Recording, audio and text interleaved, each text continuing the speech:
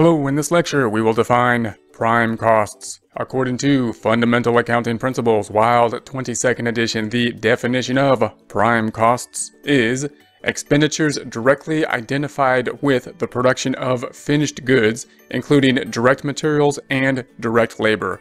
Support accounting instruction by clicking the link below, giving you a free month membership to all of the content on our website, broken out by category, further broken out by course. Each course then organized in a logical, reasonable fashion, making it much more easy to find what you need than can be done on a YouTube page. We also include added resources such as Excel practice problems, PDF files, and more, like QuickBooks backup files when applicable. So once again, click the link below for a free month membership to our website and all the content on it.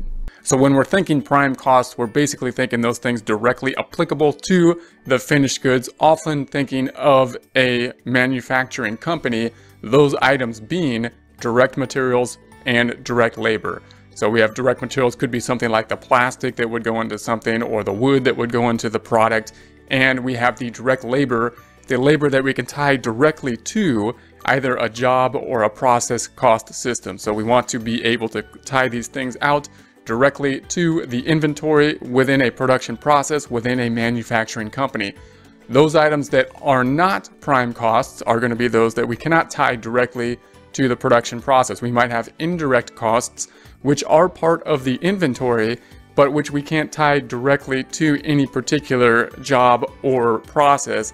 Those things include things like the factory, whether it be the rent or the depreciation on the factory, a supervisor's salary, because the supervisor may be supervising many different jobs or many different processes, and therefore we're going to have to put these types of items, things like glue, small things, into an account called overhead, and then apply them out. So we're not putting them directly to the inventory, job, process, or process cost system.